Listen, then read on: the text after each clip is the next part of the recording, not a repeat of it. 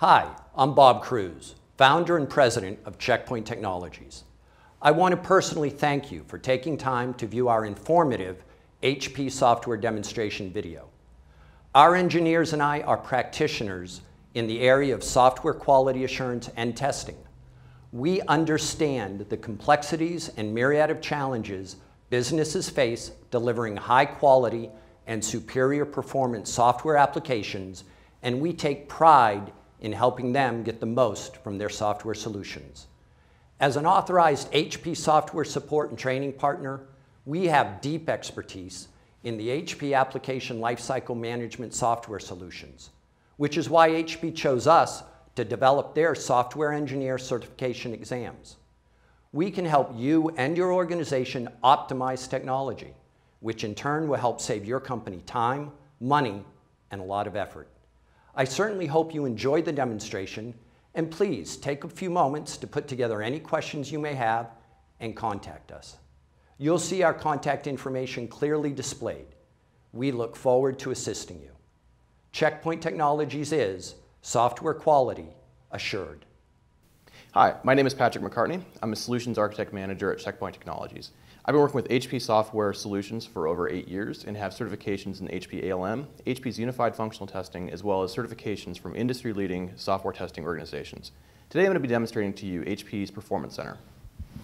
So quickly, a few notes on Performance Center. Performance Center is the enterprise version of a Load Runner. So it actually uses a lot of the Load Runner technology to power load generation. So it's going to use things like the Virtual User Generator, the analysis tools, and even some of the same load generation technology it shares with Load Runner. It also shares a lot of the same functionality with HP's Application Lifecycle Management tool. So much, in fact, that we're going to spend a lot of time today looking at ALM. So I would encourage you, if you're interested in Performance Center, watch the demonstration videos for the HP Load Runner and HP ALM, because both of these tools are complementary to what Performance Center gives you. And actually a lot of the functionality that we find in those tools is actually present in Performance Center as well. So with that, let's jump into Performance Center. The first step in any performance testing project is going to be creating the performance scripts. So we're actually going to use the same Virtual User Generator software that we use in Load Runner to create the scripts. I'm not going to go through the process of showing you the script creation process because that is already been covered in our Load Runner demo. So the only difference that we have when we're using Performance Center as opposed to using Load Runner is in Performance Center what we need to do is connect it into our ALM server. So I'll go into the Virtual User Generator, log into my ALM server. So I just put in my server address, put in my username and password, connect into a project. And this is a project that needs to be enabled to have the Performance Center enabled.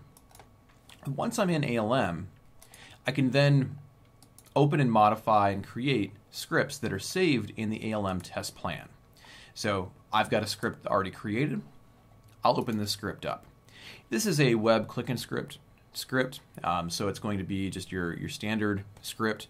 Again, we record this and work with this in the Virtual User Generator the same way we would with Load Runner. So if you have a Load Runner script, you can use it in Performance Center. So I've got my script. I can save that in ALM the same way I would save it on a local machine. Once I save that script in ALM, I'm going to have the script listed in the test plan module. So this is where Performance Center and ALM are really one and the same. So Performance Center leverages the ALM platform for things like requirements management, test management, defect management, and a lot of those features are covered in more detail in the ALM demonstration video. What we're going to be focusing on are the unique pieces of Performance Center that allow it to execute and create performance tests. So in our test plan module is where we're storing our scripts.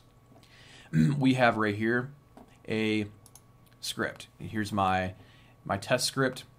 In this one, if we look at it, I can drill in and look at the script itself. Here's my script. So what I want to do from this is actually create a performance test. So a performance test is one or many scripts, and it's synonymous to the scenario in Load Runner. So what we're going to do is we'll go in and create a new test. and we give it a name, and we pick the test type. I'm going to pick performance test because this is a performance test. Say OK. Once we do that, we can go in and edit the test. Go to edit the test, and it opens up the My Performance Center screen. So at this point, this is the same functionality that you get when you're using the LoadRunner controller software. It's just a web-based version of that. So I'm going to go in. I'm just going to schedule a basic scenario by number. Now what I'll do is in my test plan, I'm going to select this test and add it into my load test. And I can add as many different tests as I'd like to in here. This works the exact same way as the LoadRunner controller. So I can add additional scripts, and I can set the number of virtual users for each script. And I can also do things like set rendezvous points. I can identify which scripts are going to run on which load generator, etc. So I'm going to keep this at 10 virtual users. And I'm going to change the load generator distribution to manually assigned. When I do that, I'm going to go in and assign my load generators. So my load generators are always running. They're always available for me. And so Performance Center maintains that connection automatically. I'm going to go in and specifically say I want to use this load generator. I'm going to click Assign and then Close. So now I have this script set to load and run on a specific load generator. I can also go in and change the amount of time my test is going to run. So this is where I can set my scheduling as far as the load profile that I want to exert on the system. I'm going to say that the duration is actually going to be, we're going to run this for about a minute.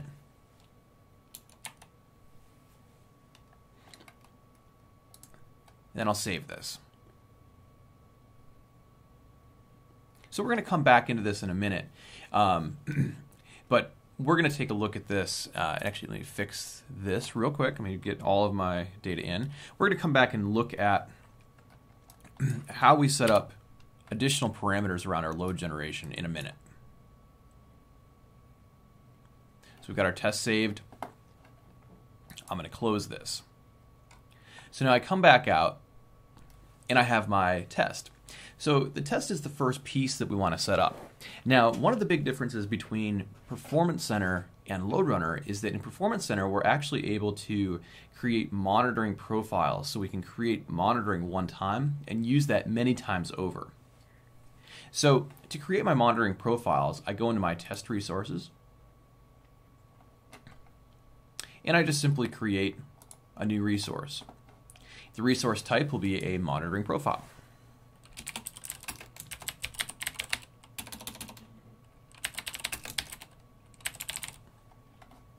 So I assign it a name, and then I go to the monitor's configuration.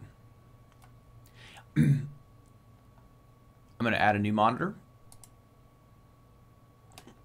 And from here, I'm going to get a list of all the different application types and server types I'm able to monitor directly with Performance Center. Keep in mind that just like LoadRunner, we're also able to use site scope monitoring for agentless monitoring of our application. So we're going to get a list of all the different monitoring types. I'm just going to choose Windows resources, but as you can see, the list is very much the same as what we get in LoadRunner. So we've got things like Unix resources, IIS server, Citrix server, SQL server, Oracle, etc. If I wanted to use SiteScope, I can use SiteScope to connect in and do monitoring that way as well. I'm just going to use a standard Windows resource. So again, this is very much the same as the LoadRunner controller. I'm just going to put a server name, username and password.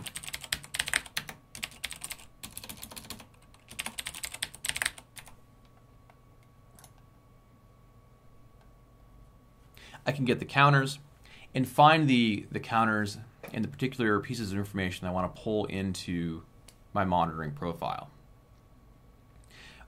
once I've found the monitors that I want to include, just add them into the selected counters. I'll save my monitoring profile. Once I've done that, I can now use this monitoring profile. So the advantage of using the monitoring profile in Performance Center is you can create one profile and use it for many tests over and over and over again. It doesn't live with the controller the way that it does in LoadRunner. So basically I can create one profile for my application stack, and I can use that over and over whenever I run my tests. If I go back into my test plan, I'm going to go in and edit my test, bring up my editing screen again,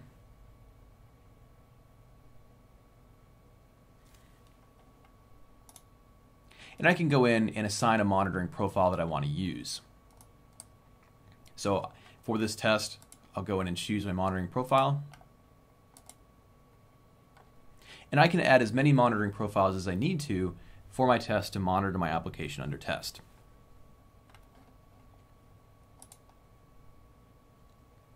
We can also define things like service level agreements. And we can also use things like topologies to automatically deploy site scope monitoring with my test. So we have a lot of additional features that we can use, very, very similar to LoadRunner, except that it's more on an enterprise level, and we're actually going to be able to run and schedule these tests hands-free.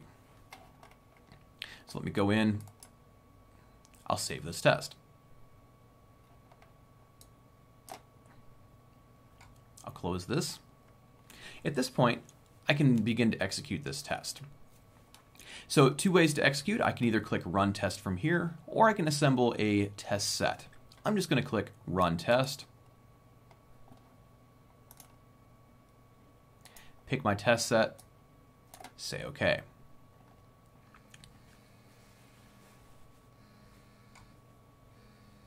At this point, it's going to prompt me to select a time slot. A time slot is basically a reservation on the hardware that it's going to run the test on. So this includes things like my load generators and my controllers.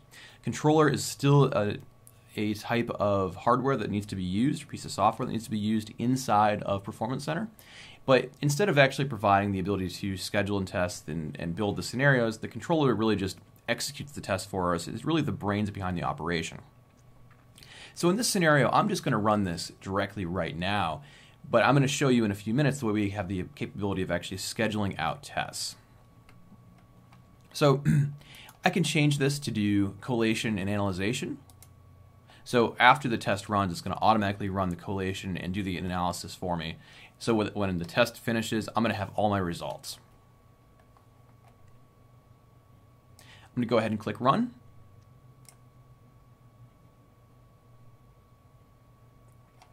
When I do that, it's going to show me the execution process of the test.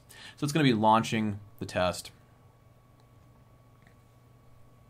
Once the test launches and starts running, we're going to then see the execution results in real time.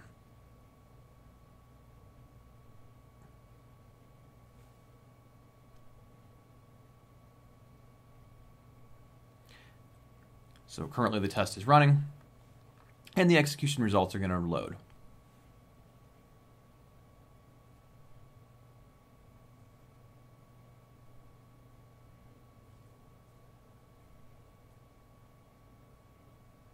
So this is the same information that you would see in HP LoadRunner if you're using the controller software. So you're able to see information about the number of transactions that you have, number of virtual users running, the response time, and any of the resource graphs you may have selected. Keep in mind, though, this is all web-based. So what we can do is we can set these tests up, and anyone in the world can connect in, create, and execute tests. You don't have to be co-located with the controller. You don't have to remote in the controller.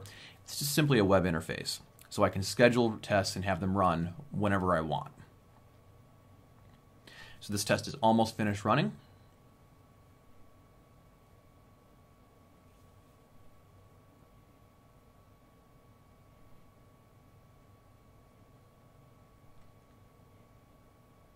And it's starting to stop the users. So at the 1 minute mark, it started to end the execution of the individual virtual users, and it's bringing them back down.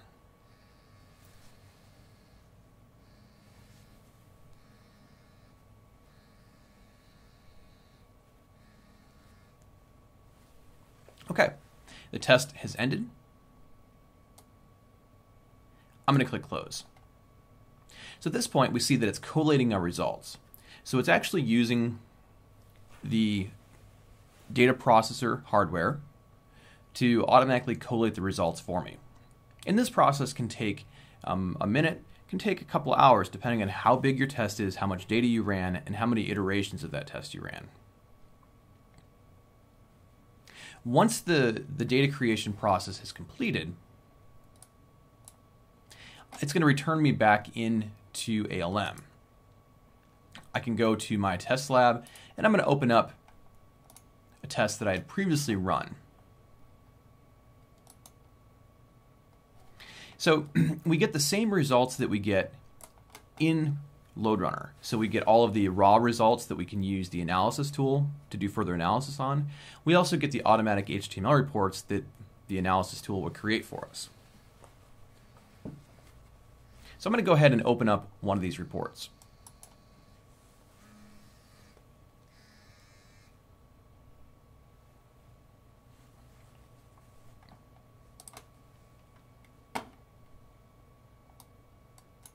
So these reports are the exact same reports that we get with HP LoadRunner, and you actually even see the LoadRunner name right here. So we have things like our summary, running virtual users, view user summary, etc. So if you're interested in this type of information, I would urge you to look at our LoadRunner video, because it's going to explain the analysis in a little bit more detail. Is again because Performance Center is just a big brother of LoadRunner. A lot of the same functionality exists. So we have all of our analysis done automatically for us on the server side. So again, this is all automatically done. I can set these tests up to execute automatically. So with that, let me show you the next piece of this, which is the time slot reservation. So when we go into run a test, and I click, say, run test, it brings up the screen that's going to tell me or ask me when I want to run a test. I can either create a new time slot or a new reservation to run it immediately, or I can run it at a certain time. So what I'm going to do is I'm actually going to go into my time slots. The time slot screen is essentially a calendar, and it's going to show me all the different reservations on all the different Performance Center hardware. So these are things like your controller, data processor, and load generators. So if you have many people that are using Performance Center, you can have them scheduling their tests and using all of the same hardware. So if you have a pool of virtual user licenses, you get to use those licenses any way that you'd like. So we've got our different reservations here, and all of the reservations for all the hardware are going to be visible regardless of which Performance Center or ALM project you're in. So I can go in, create a new reservation, and say I want to reserve this for X number of hours. I can say this is going to be for a performance test, and I want to schedule this automatically.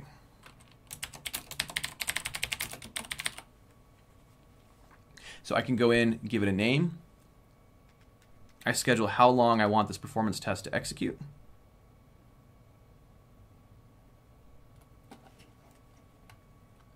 And then I can add my load generators if I need to, or I can have them auto match. So I can add load generators into my test. And these load generators could exist anywhere in the world. So I can have as many load generators as I want, anywhere that I want them.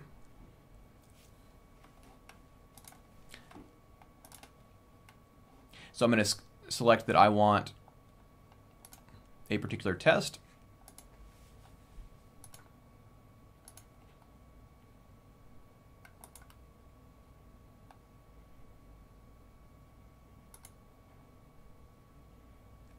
It's going to calculate the availability based on the hardware that's available for me. I can also set to collate and analyze, or do not analyze my results. Additionally, from Performance Center, if I could connect into a cloud system, I can automatically have my application under test environment provisioned for me before the test runs. So you can actually set this up to automatically configure to go and execute a test and provision the environment for it.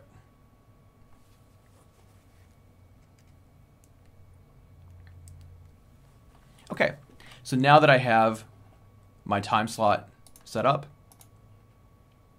I can go ahead, submit the reservation. So now I've got a reserved time slot for a piece of hardware for a test that I'm going to execute in the future. I can go ahead and go into my test lab, click Run Test,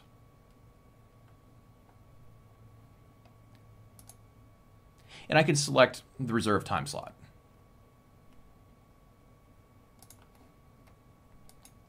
Once I reserve the time slot, the test can run automatically for me. So if I want to run the test at midnight, I can have Performance Center do that for me. I don't have to be here actually running the test.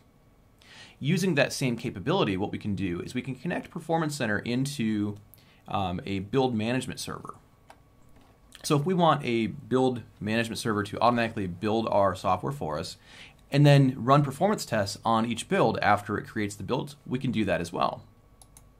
So we go into our build verification module, and I can create a new build verification suite.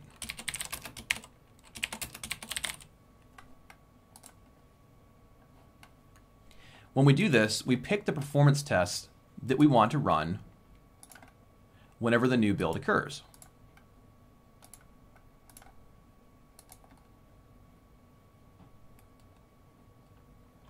So we pick our performance tests. We identify the host that we need to run. And then from the build verification side, we're going to connect the build verification suite into Performance Center. So this would be something like Hudson or Jenkins. Every time the build executes, it'll automatically deploy the build, and then we can have Performance Center automatically execute that test. In this way, we've got a fully automated build system where we're automatically going to have our test results given to us, and we can also use functional testing in this as well. So now that we have our performance tests stored in ALM or Performance Center, we're able to schedule these tests out, and we can have them run automatically based on a build verification server. I've also got a pure web-based interface to Performance Center that can be accessed on any browser. From here I can see all the tests that are running. I can go in and schedule additional tests to run and get real-time views of what's happening in my tests. So I can see all of my currently running tests, anything I might have scheduled, the test execution results, things of that nature. This is all done through the My Performance Center portal. So with that, that concludes what I wanted to show you today for the Performance Center demonstration. If you'd like to know more about HP's Performance Center, please contact us at 813-818-8324 or visit our website at checkpointtech.com. Thank you.